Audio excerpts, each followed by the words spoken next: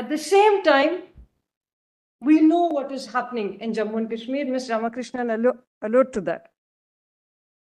The country's first Prime Minister, giving his speech in Hindi, said, "We are a nation whose land is strewn with blood. Khoon se ranga hua hai ye zameen." It is not simply about that Constituent Assembly. It is about the promises of our Constitutional Assembly. So this was the question posed by my Lord the Chief Justice yesterday.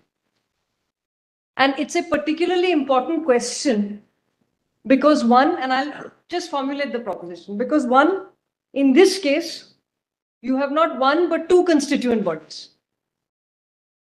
So in many ways, it is unique to India's constitutional founding because it is the only state with its own distinctive Constituent Assembly. Two, it forces upon us this seminal constitutional question. Can the Constitution of India be altered in ways opposed to her founder's constitutional intention? And I'm not saying a drafter's opinion. I'm not saying a debate within the Constituent Assembly. I am saying, can it be altered in ways opposed to her founder's constitutional intention? When we think of this country's founding at a time of partition, from 46 to 49, our Constituent Assembly is drafting our Constitution. At the same time, we know what is happening in Jammu and Kashmir. Ms. Ramakrishnan allude to that. The country's first Prime Minister, giving his speech in Hindi, said, "We are a nation whose land is strewn with blood. Khoon se ranga hua hai ye zameen."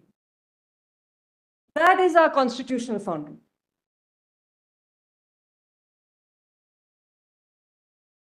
So my first proposition is this.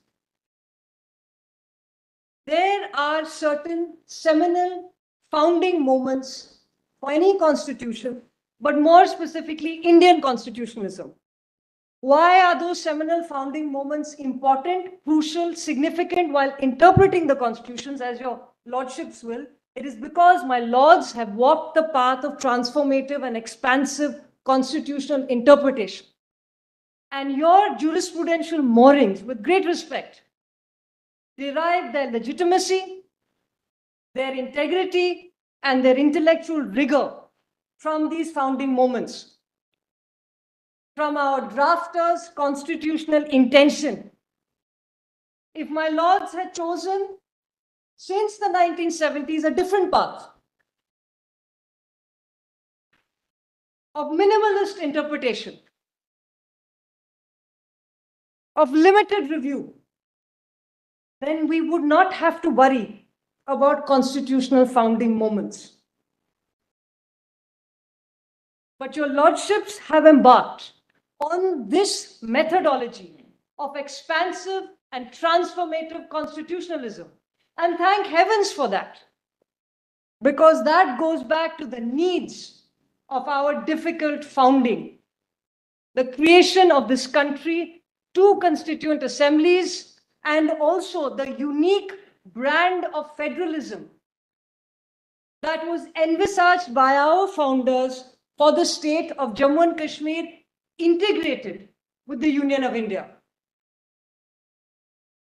And it's not just Article 1 and Article 370, which is part of that constitutional intention. It is much more than that. It is the specific provisions, and I'll take you to them very briefly. My lords have read it. I'll just refer to them. It is the specific provisions of the Constitution of Jammu and Kashmir, sections 4 and 5. It is the specific provisions of territorial integrity of the state of Jammu and Kashmir that our founders promised and the Jammu and Kashmir Constitution recognized in its constitutional text. Such territorial integrity was not promised to any other state.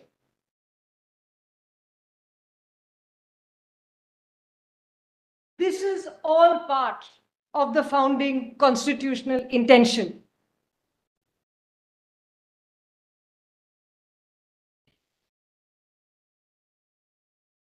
Now, in the 1960s, on an aside, my lord, when Thurgood Marshall was asked, why is it so important to have Brown versus Board desegregate America? He responded saying that it is not about their humanity. It is about our humanity. So today I present to my lords a different version of that. It is not simply about that Constituent Assembly. It is about the promises of our Constitution Assembly. It is about that legacy of interpretation that my lords started 4 decades ago. That is what this founding movement is about. That is what this model of federalism is about. That is what the intricacies of this model of federalism that embraced this version of what Ms. Ramakrishnan called shared sovereignty. That is part of India's federalist structure. Now, please see, my lords. May I take my lords to section 4 of the Constitution of Jammu and Kashmir, 1957. And the second proposition is this, and it's in the note. The abrogation of Article 370 has vitiated the unique internal sovereignty guaranteed by both constituent assemblies of Jammu and Kashmir and India. And this is in the middle of the note, my lords. So part 2 of the Constitution of Jammu and Kashmir categorically retains internal sovereignty with the state, along with residuary powers to the state government. This is unique to Jammu and Kashmir and distinct from the rest of India, where residuary powers under Article 248 is vested with the Union Parliament.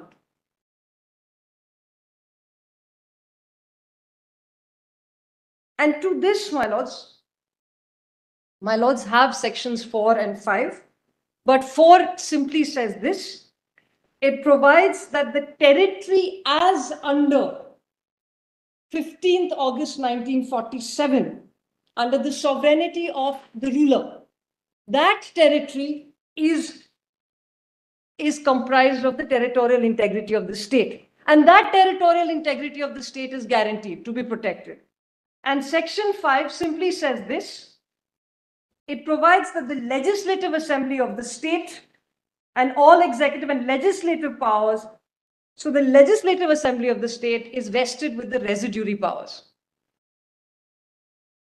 Now, this brand of the vesting of the residuary powers, the legislative residuary powers with the state assembly, is unique to this state.